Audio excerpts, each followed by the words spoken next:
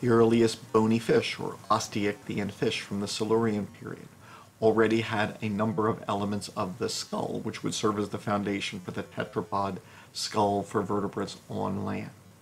As these early osteichthyan fish evolved into Sarcopterygian fish over tens of millions of years, not only did the Sarcopterygian fish evolve lungs, but they modified the skull in many ways to make it more similar to that of amphibians. The position of the orbit would move, and the otic region of the skull would change to better accommodate the perception of light and sound on land.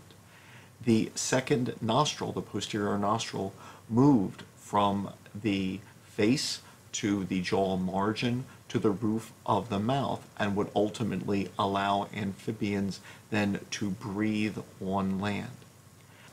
Later, Sarcopterygian fish like Tiktaalik would actually separate the pectoral girdle from the skull by the degradation of the bones which attach the two, creating the neck like that observed in early amphibians.